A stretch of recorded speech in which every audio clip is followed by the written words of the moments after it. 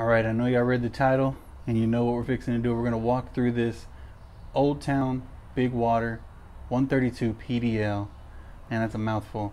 We're going to walk through it, check out all the features. I have not been on it yet. This is simply just going to be a walkthrough, no review, but a walkthrough showing all the features, letting you guys see what I'll be using in the upcoming summertime, because this is my new fishing platform. Pretty excited to use it. But yeah, we're going to do a walkthrough. I'll use it for a few months. You guys will see it in all my videos. We'll be talking about it, but then we'll do a review, you know, maybe 8-10 months, a year into it, when I got a pretty good opinion about it. But let's get through this walkthrough. We're going to start at the front, work to the back, go over everything. Let's start with a few specs. It's 13 feet 2 inches long, 36 inches wide, and 117 pounds with the drive. As soon as you look at it, the first thing you notice, this giant molded in handle, guys. Man, that thing is solid. I'm pretty pumped about using that. It's going to make it a lot easier to carry with two people. With one person, you'll have to use the wheels. This thing is pretty heavy. Moving back, giant hatch. Easily open it with one hand. Take the lid off. It is attached with a string, so you will not be dropping that. Check it out. Giant hatch. Got a battery bag in here. This can come out. You can raise it, lower it, secure it. But this is for your electronics, man. This is going to be where you store your battery. I mean, you can use it probably for multiple things, but it's designed to store your fish finder battery, or to run any of your electronics, lights, fish finder, navigation lights, whatever it may be. That's what that's for. My complaint on the other kayak was the draining system. This kayak is designed for a pretty solid dry ride, man. I mean, look at this.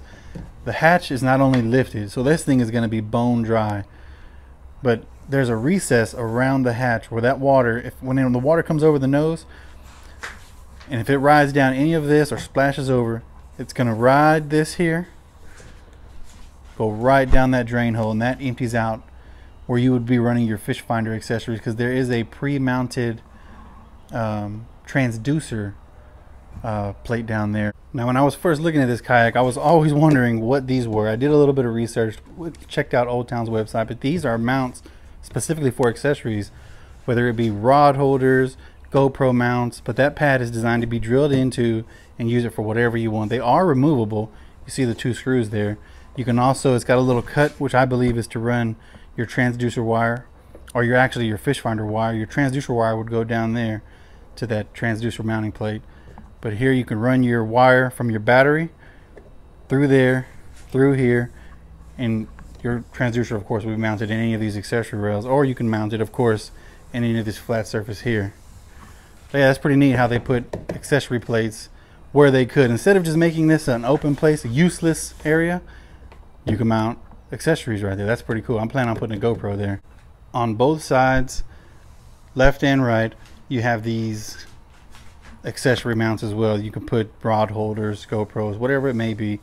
They are removable. You can put other gear tracks on there, but I like how they utilize the front, the back, but this is open. You can drill accessories here, fish finder, whatever it may be.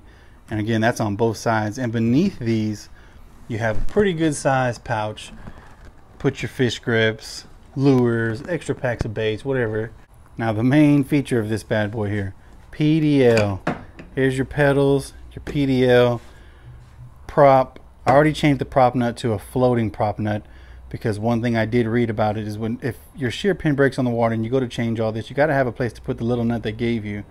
But Navarre Kayak Fishing makes accessories specifically for OldTown kayaks. This nut here, it's easy to take off by hand, no tools. And if you were to drop it, you're in the water, this thing flows. So it's just going to stay here in this little hatch, because the water is going to be halfway up this hatch, you know. Pretty cool idea with that guy. But for the rest of the PDL, of course, you got your mounting, your locks for when you go to take off. You just simply turn this until it clicks. Your pedals. It's got a handle to easily open it up and down. And when you pull this down, I can't because I'm on a table. You just lock it with that there mechanism there. Now, also, instead of just making a wasted space, they took advantage of this PDL. Made a hatch, spring-loaded hatch lid. Check that out. Plenty of room in there to store GoPro batteries, firearm, whatever you want to put in there. And it will be, I mean, you can just look at the hatch and tell how dry that will be. It's raised up above the PDL, got a gasket, and then when you look at this, it's also raised here. Attention to detail, man. These guys really took care of it as far as these hatches go. I think they're going to be completely dry, but yet we'll find out because I have not been on the water yet, but I'll let y'all know for sure. So your steering knob, this is how you adjust your PDL. You can see it turning back there left and right, but left hand, turn it very easy. I adjusted the cables when I got it to my liking to see how stern I wanted it. This is a tensioner. I don't plan on using that very much, but it's designed to, say you're catching a drift or you're just kind of drifting along and casting, but the current's turning you. You can, say you had to turn it right, lock it, that it locks your rudder in place so that you stay going straight or whichever direction you might be wanting to go. Pretty handy. I mean, I don't like that it's plastic, because when you tighten this on, it just pushes the rod up or pushes the handle up. Not too crazy about the way that feels on the handle because I feel like it's going to break. I'll show you the fix to that here in a second. Locking paddle holder. Another little locking tray here. You can fit your paddle in here. I tried it, it works great, but there's no need if your paddle's here locked in out of the way. So here I'm actually going to put my anchor pole. It's pretty sweet. Lock your anchor pole in. It sets right there when you're ready. I'll show you my anchor mount, but my anchor mount's going to be off of this side here, and you just stick your anchor through the mount. I like that. Check the seat out, guys. Still got the tags on it. I haven't even taken everything off. I haven't rigged this thing up completely for the water yet, but seat, mesh backing, mesh bottom, will not hold water. It's all aluminum, pretty solid. I do like the low back because I realized with my other one the high back got in the way of my life jacket.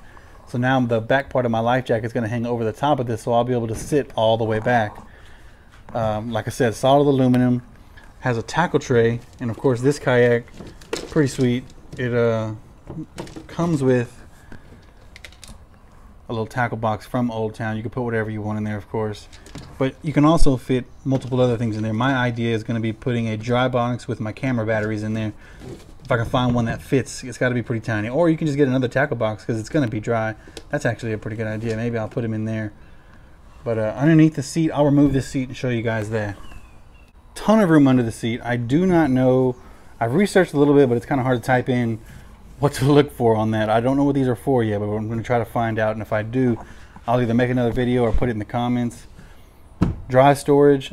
I kind of feel like this one was designed to put accessories, run wires, through in-hole mounting, whatever you needed, but it locks completely dry, will not come up. Unlock it, slides right up. You can see the locking, pretty sweet. Use that rubber gasket, but again, it is raised up above the hull, so there will not be any leaking. It just sits on top. There's no way water can get in there, but this gives you access to the entire hull, front and back. My guess would be, like I said, to run wires, lights, things like that. I mean, because anything else you put in here, it's going to slide and you're going to kind of lose it in there, but still will be handy for mounting my fish finder when I get one. Switch sides, go to the other side of the kayak. This is the right side. Forward facing rod holder. If you guys watched my other review, I had to mount on my other kayak, I had accessory rails, but I had to mount a forward facing rod holder here, so when I catch a fish I can put my rod away, handle the fish without having to put it on the ground in the way. This one is forward facing, has the same little rod leash accessory, forward facing, sweet. Handled just like on the other side. The cup holder, it's tiny. I do like how they put that drain in there. Water gets in, it goes out. The other cup holder in my other kayak, it was recessed into the whole swimming pool. All you could do in there is put live shrimp, minnows, and let it swim around. But this one will drain, and again, when that water gets in there, it's going to drain out, and check that out. Attention to detail, guys. I mean, that's impressive that they look at that minor detail to drain this water out. Falls out of there, into there, gone. This is your rudder engage handle. So backwards is down, my rudder's down. If I lift this up, watch my rudder raise, boom, just like that. Now what I do like about it is the tension is adjusted to where if I just wanted to lift it up temporarily, it stays. If I wanted to just drag it, if I'm in shallow water, I have to lift the PDL up, but I still need some steering help, I can drop it down there, still steer it, stays, We're gonna test that when we get on the water, see if it actually holds like that. But that right there is pretty sweet. Let's go ahead and lock it up. Boom.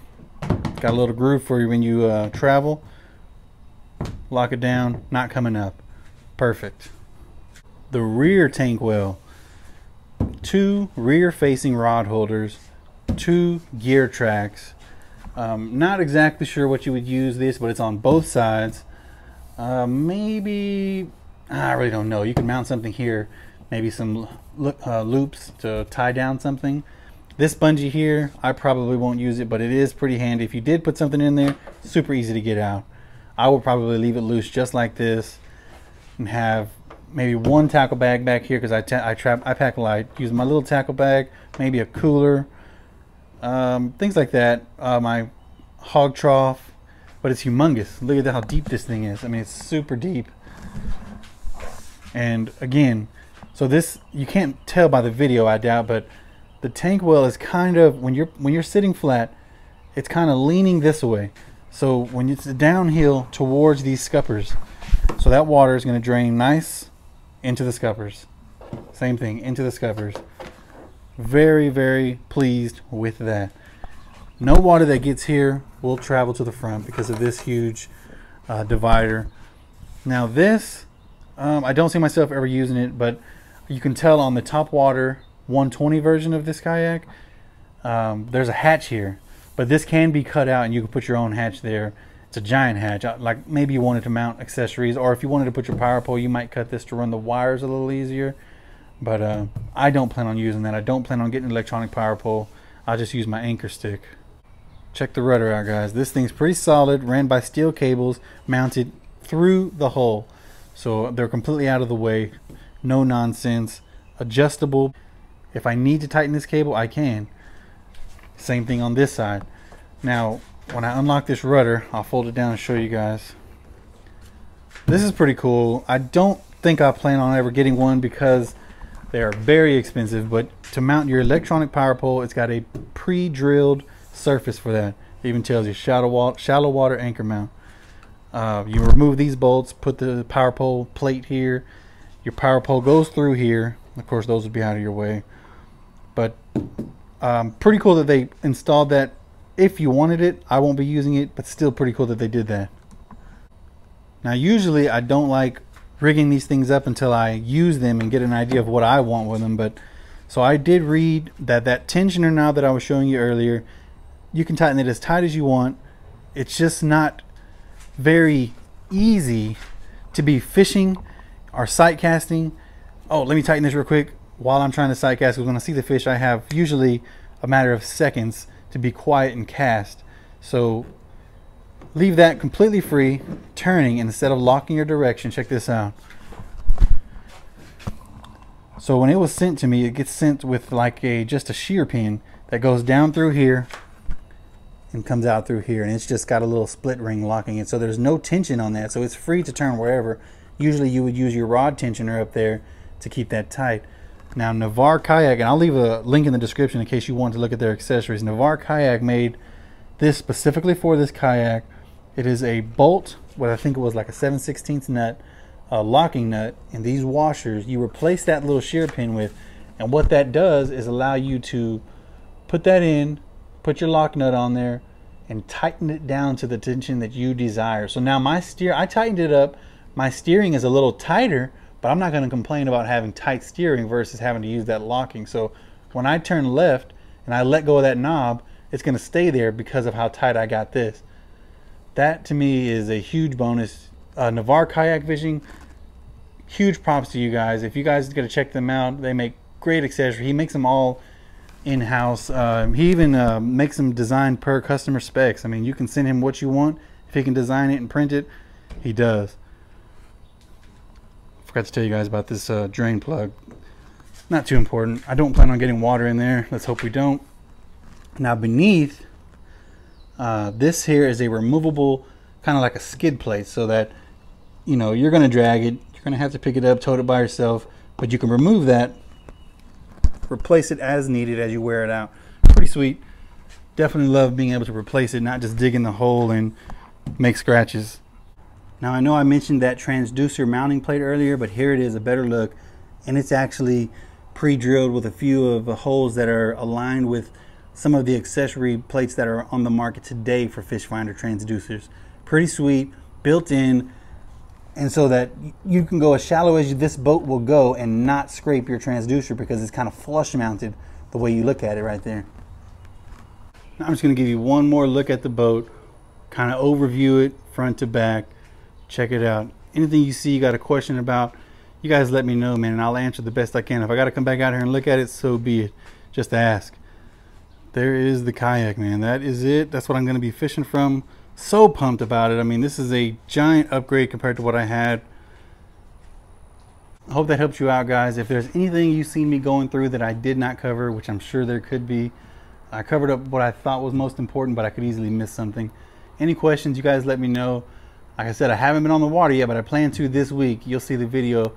If you tuned in just for this platform, checking it out, think about subscribing, man. I'm going to be fishing from it from here on out all summer long. So pumped about it. If you guys have any questions, just ask me, man, or follow me on Instagram. I'll leave a link to that as well. It's much easier to send you pictures or answers, questions, and things like that. It's much easier. But definitely hope you guys enjoyed this. I appreciate you tuning in. That's gonna about do it, guys. The next video you see will be an on the water first impression, hopefully putting some fish in this boat. But yeah, man, stay tuned, guys. I appreciate it.